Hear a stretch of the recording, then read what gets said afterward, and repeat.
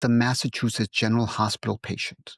There was a 67-year-old man named Tim Andrews who had end-stage kidney disease and no good human donor options. In January 2025, he received a gene-edited pig kidney.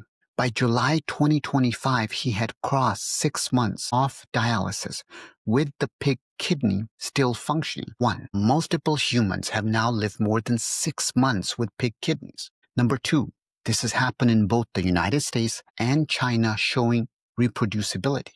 Number 3 is animal data predicted this was possible and human data confirmed it. Number 4 is formal clinical trials are now underway in the United States. Number 5 is if trials show 6 months is repeatable and some patients hit 9 to 12 months. Insurers, regulators, and transplant societies will have to start planning how xenotransplantation fits into the standard kidney failure pathway. So, can pig kidneys solve the organ shortage tomorrow? No. But for people who have run out of options, older dialysis patients, highly sensitized patients, patients who have no living donors, this is the first real option we've seen in decades.